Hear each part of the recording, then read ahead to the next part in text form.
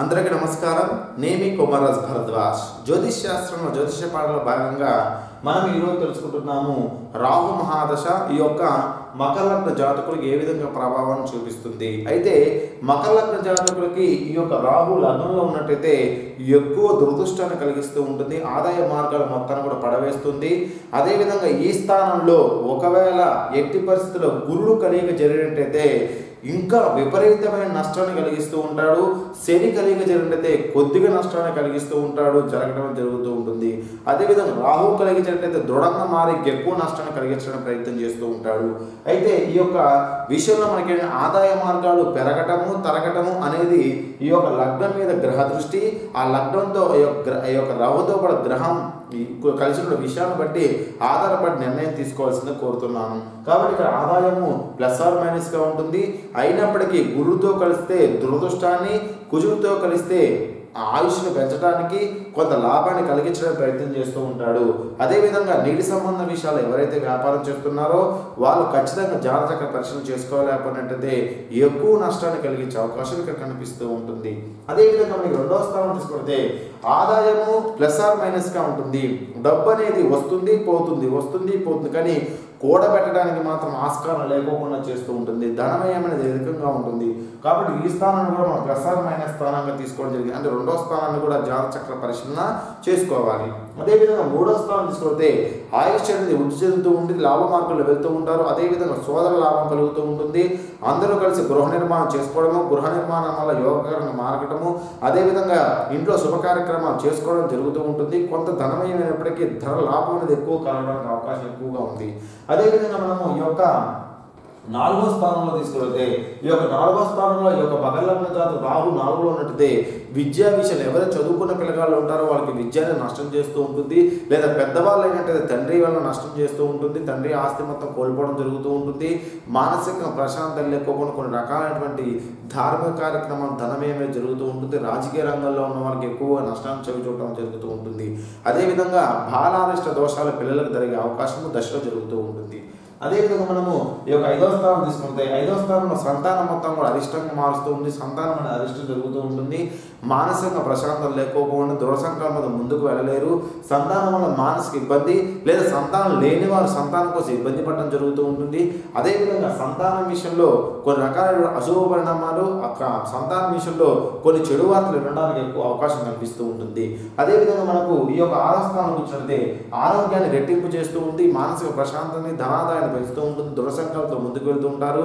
అదేవిధంగా కొద్దిగా కంటి చూపు సంబంధించిన రోగాలు రావడానికి, అదేవిధంగా వెన్నెముక సంబంధించిన రోగాలు రావడానికి, కొన్ని రకాలైనటువంటి ఈ బీపీ అనేది కొద్దిగా పెరగడానికి చిన్నగా జరిగే అవకాశాలు జరుగుతూ ఉంటాయి. అంతర్దశ అన్నది ఎక్కడ అశుభ్రత ఉన్నప్పుడు లేదా బుధుడు అశుభ్రత ఉన్నప్పుడు జరిగే అవకాశాలు కనిపిస్తూ ఉంటాయి. అదేవిధంగా మనము ఈ యొక్క ఏడవ స్థానం తీసుకుంటే ఏడవ స్థానంలో జీవిత భాగస్వామికి హాని జరిగే అవకాశం ఉంటుంది. భార్య వల్ల కొన్ని రకాలైనటువంటి అనారోగ్య సూచనలు కనిపిస్తూ ఉంటాయి. భార్యకు ప్రాణహాని జరిగే అవకాశం కనిపిస్తుంది. లేదా కోర్టు సమస్యలు కానీ, భార్యాభర్తల మధ్య గొడవలు కానీ, ఏదైనా సరే భార్య వలన కొన్ని రకాల 18 సంవత్సరాలలో అంతర్దశ అశుభుడుగా ఉన్నప్పుడు జరుగుతూ ఉంటాయి.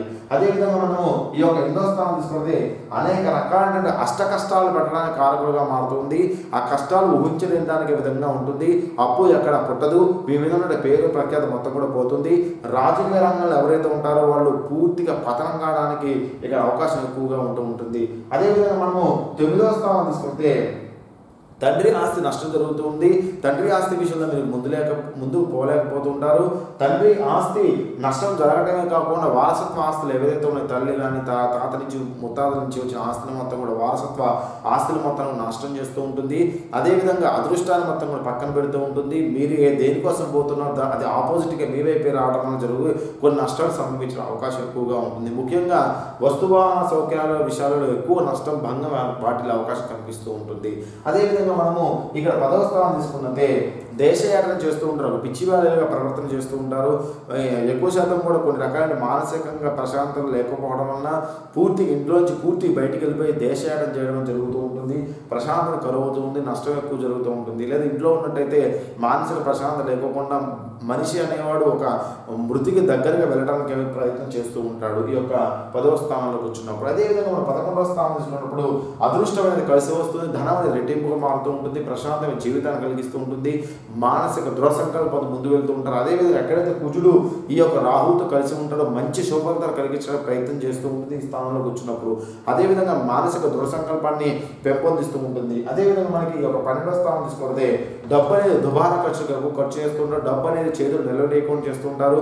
మానసికమైన ప్రశాంతత లేకోకుండా ఉంటుంది. అదేవిధంగా డబ్బు అనేది నీటి రూపంలో ఖర్చు అవ్వడానికి, అదేవిధంగా కొన్ని రకాలైనటువంటి కోర్టు సమస్యలు ఎదుర్కోవడానికి, అదేవిధంగా ఈ యొక్క కేసులు ఏ విధంగా ఉంటాయో భారీ కాలంలో నడిచే విధంగా అంటే 5 సంవత్సరాలు 6 సంవత్సరాలు 10 సంవత్సరాలు ఎక్కువ కాలం నడిచే విధంగా చేసి డబ్బు మొత్తం దుబారా ఖర్చు పెట్టడానికి, శుభ కార్యక్రమాలు ఫెయిల్యూర్ అవడానికి ఎక్కువ శాతం కూడా ప్రయత్నం చేస్తూ ఉంటుంది ఈ యొక్క 12వ స్థానంలో ఉన్నప్పుడు.